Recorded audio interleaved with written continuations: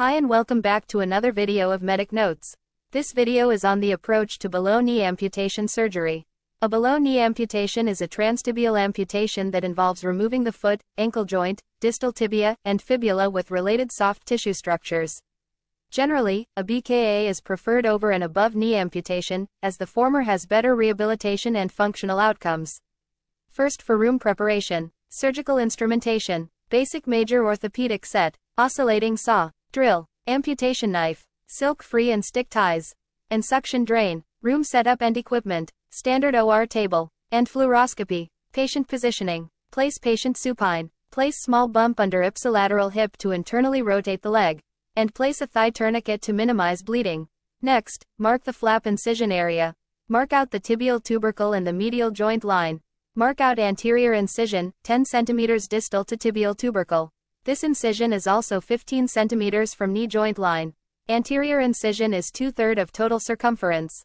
Then mark the posterior incision, which is 1/3 of total circumference. Mark out the posterior flap so that it is 1.5 times the length of the anterior flap. This is extremely important because it allows for redundant posterior flap upon closure. The posterior flap should be distal to the musculotendinous junction of the gastrocnemius. Round out the distal ends of the posterior skin flap to reduce redundancy of skin upon closure. We then start with anterior soft tissue dissection. Dissect through underlying fascia, incise the entire circumference of the skin incision through the underlying fascia.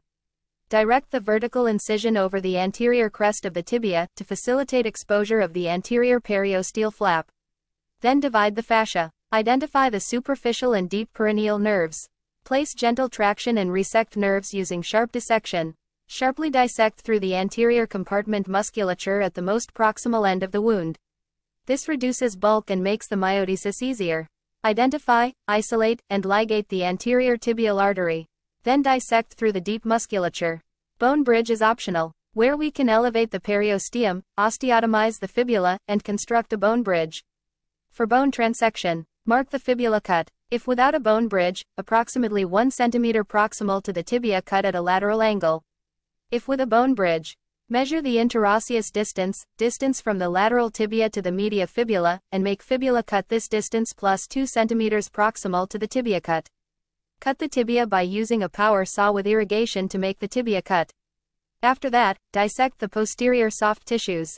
Place a sharp amputation knife and transect and taper the posterior musculature. Dissect through the deep posterior compartment and soleus. This is done to provide a tension-free myodesis, and this should be performed at the level of the tibial bone cut.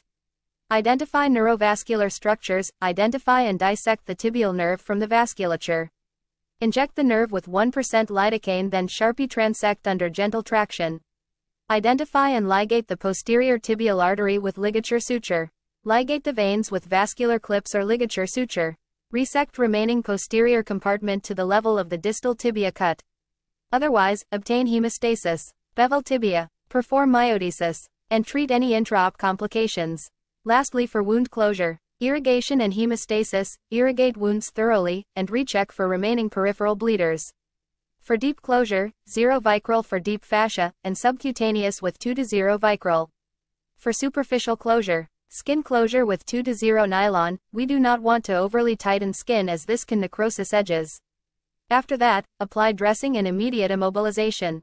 Ensure soft incision dressing well padded to reduce pressure and incision. Apply a knee immobilizer or U-shaped splint, and use crutches or walker for ambulation post-op. That's all for this video. Thank you.